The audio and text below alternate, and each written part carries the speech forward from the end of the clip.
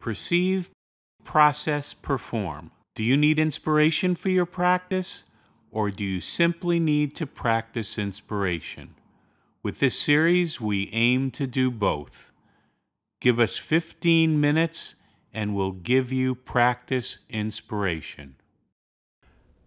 Hi, I'm Tom Viola. I am a clinical consultant pharmacist in private practice in the state of New Jersey, and I have the unique advantage of serving as a registered pharmacist in 5 states, as well as serving as an instructor of dental pharmacology over the past 20 years. So I have this perspective on pharmacology that I think I don't share with many, and that is that pharmacology has always been this enigma, this mystery.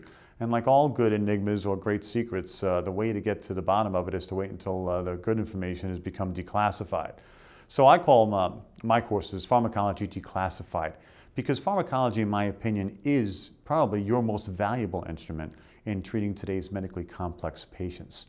My job as a clinical pharmacist and as an educator, writer, speaker, is to take pharmacology and boil it down into bite-sized, palatable pieces that you can use every day in practice that makes pharmacology finally practical and pertinent.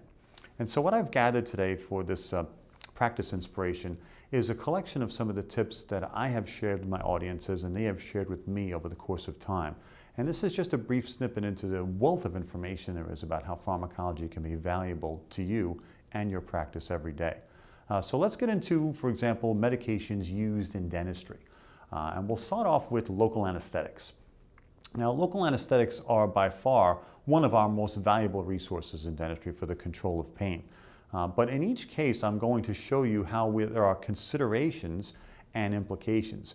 We're talking about this medically complex patient, and along with those complex patients come those considerations. So, for example, we're using local anesthesia on a patient with liver disease. So this is a patient with either chronic liver disease, chronic liver dysfunction, hepatic insufficiency, hepatitis, cirrhosis.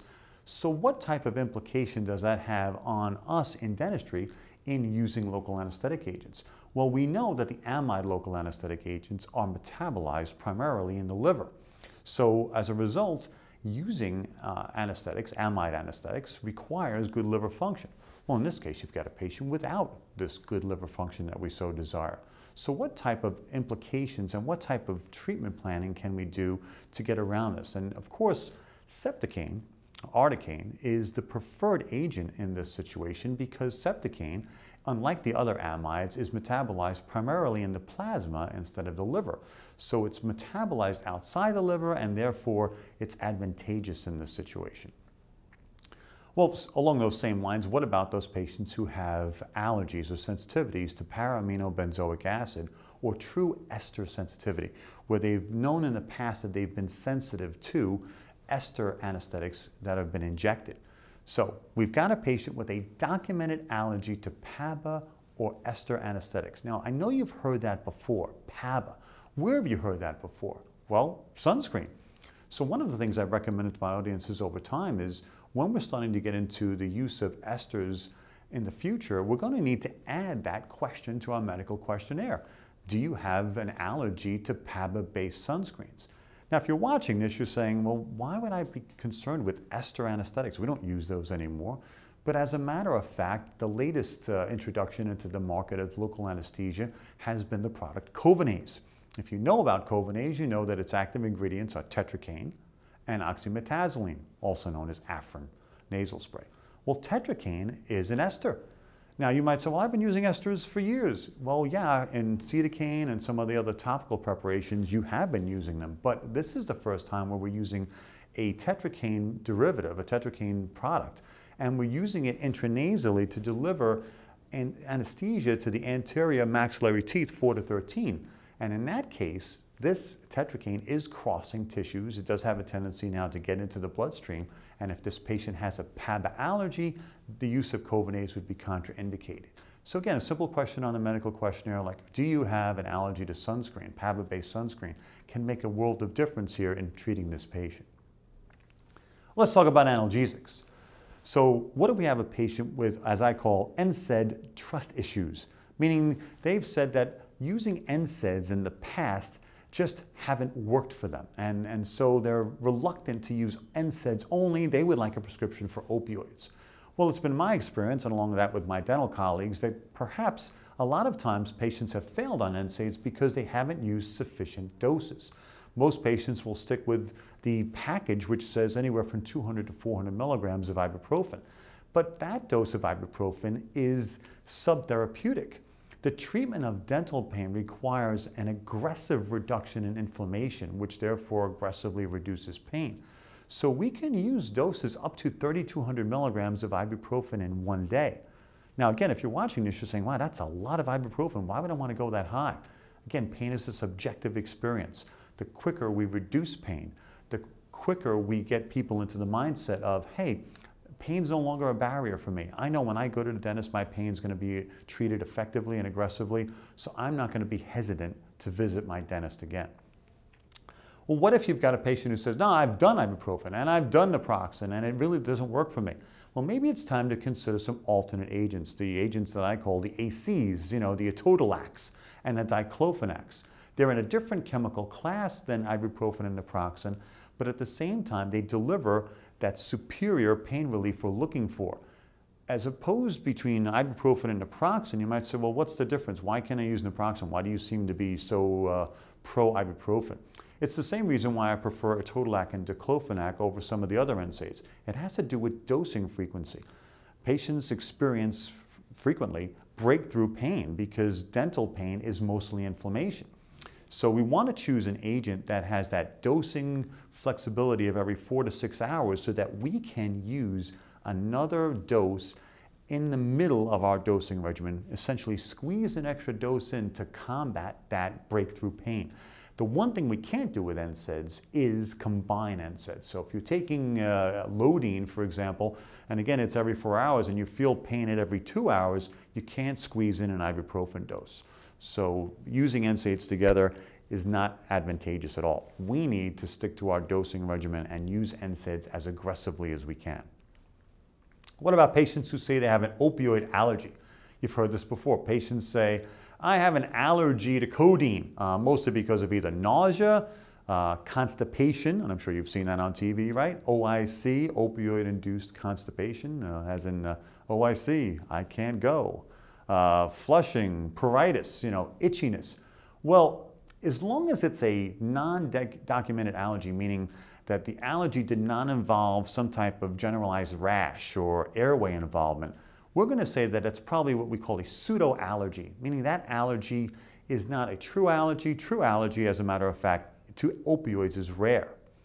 Well, in that case, we might consider a higher potency opioid like oxycodone over hydrocodone, because oxycodone would provide less of that histamine release that causes the itching and the pruritus. And so we are using a better agent, although some people might consider them equianalgesic. Actually, oxycodone is about twice as efficacious as hydrocodone.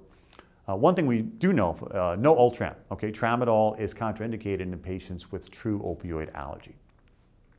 What about those patients with opioid experience, if you know what I mean? Those patients that are seeking opioids and looking to use them for recreational use.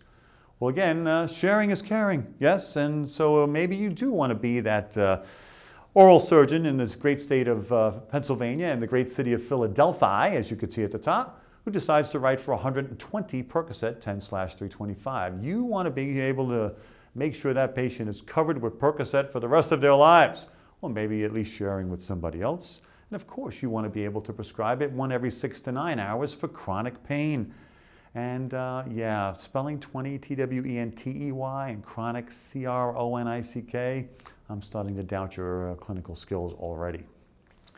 So what about that patient for using opioids as recreational drugs? Well, we're going to say we can achieve superior analgesia without using opioids.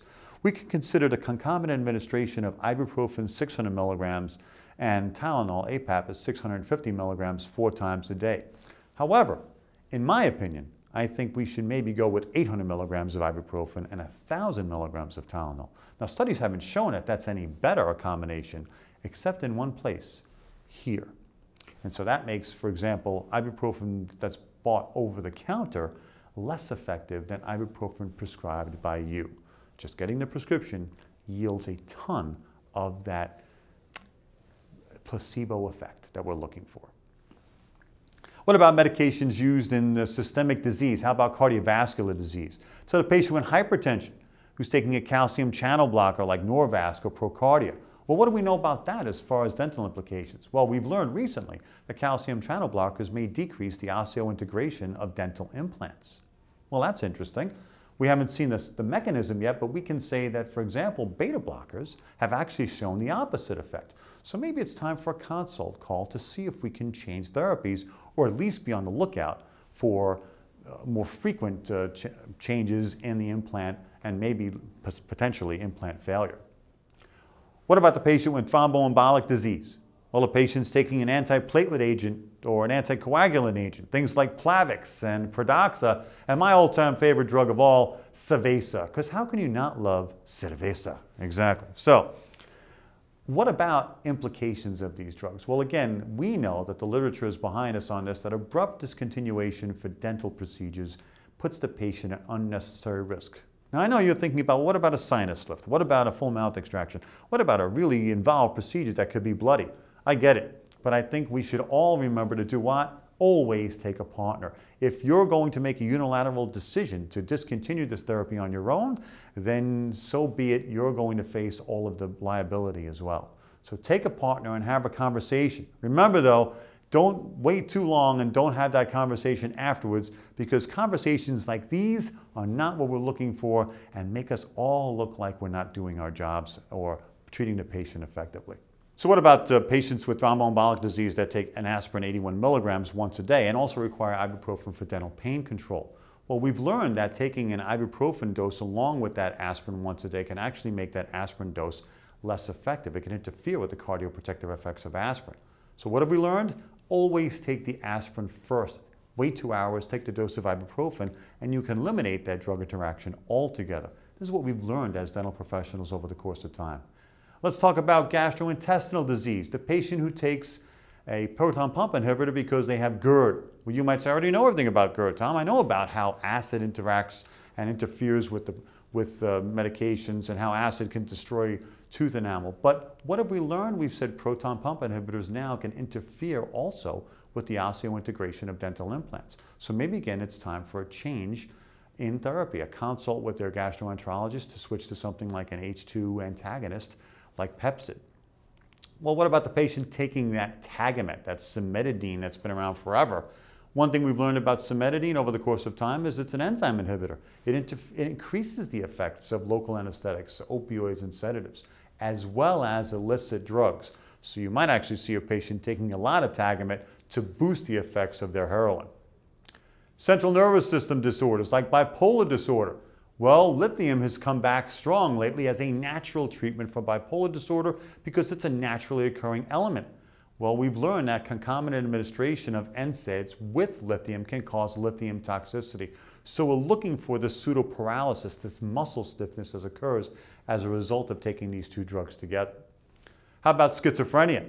Patient taking Seroquel, quetiapine. Well, Seroquel is one of the few drugs that we've identified as a true QT interval prolonging agent, which means that concomitant use with epinephrine in local anesthesia can actually increase the risk of dysrhythmia.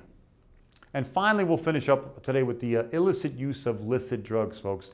The patients that you have that are abusing levothyroxine, Synthroid, for rapid weight loss. You might say, well, why would anybody do that? Because it's a quick fix? Well, it's truly not real to believe you're going to take enough Synthroid to lose weight, and excessive doses of Synthroid can lead to an exaggerated response to epinephrine and local anesthetic cartridges.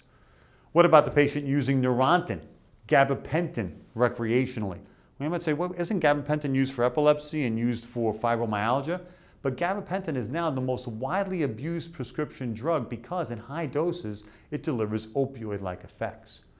And lastly, what about the patient using a hallucinogen substitute like Imodium, AD, an over-the-counter agent for diarrhea? Well, why would you want to use Imodium recreationally? Wouldn't you feel bad for that patient? Obviously, they'd be in a bit of trouble using Imodium in high doses and be real constipated for the course of, who knows, maybe days. But again, the issue with Imodium is in high doses, loperamide, Imodium, is widely abused because it has hallucinogenic effects that are similar to other hallucinogens like LSD. Well, again, this is Tom Viola. It's been my privilege to provide this practice inspiration for you today. Thank you so much.